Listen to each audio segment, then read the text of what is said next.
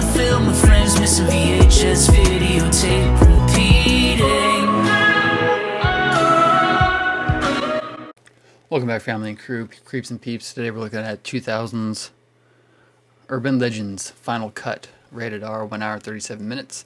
Legends never die. Cutting edge terror is back. I don't remember too much about this one. I think I've only seen it maybe once, perhaps twice. It's from Phoenix Pictures, Columbia Pictures, 99 minutes.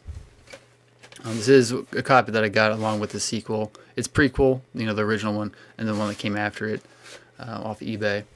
I remember actually renting this on DVD from my local video store, video library, back in 2001, 2002, when renting DVDs was still a thing, and not getting them in the mail from Netflix, and then not getting DVDs at all. All let me say, isn't it weird that I've spent more money in the past 5 years on VHS tapes and not on any other media, Blu-rays or anything else? Strange. Anyway, so it's the sequel to the original, of course. I don't really remember much of the story. It just says a film school is the center of a fresh spate of killings based on urban legends. So that's what I do remember it about, is being in a film school. That's why it's called Final Cut. The title was originally, or the first one was Urban Legend, and then this one became Urban Legends. So they pluralized the sequel name. The only people that came back from the only person that came back from the original one was Loretta Devine, a woman down there. And of course, you got Hart Bachner, who played the awesome Ellis in Die Hard. You have Jennifer Morrison there, who later would be on House. That's where I knew her from. Anthony Anderson, who's really big now, has his own show.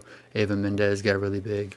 So it's got some decent people in it before they were big. And it's directed by John Ottman, who before this might have been his first directing debut. I think he's done something since, but he used to be, well, still is, but he was a film composer. I remember first knowing his name because he did the score to Halloween H2O, which I didn't care for. Because to me it just sounded like Scream music.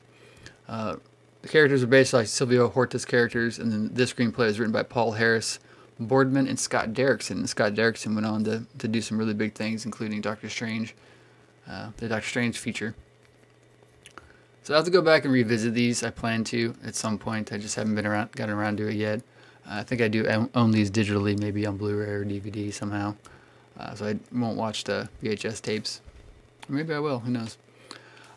So yeah, just a kind of a run-of-the-mill sequel. It's kind of up there with I Still Know What You Did Last Summer.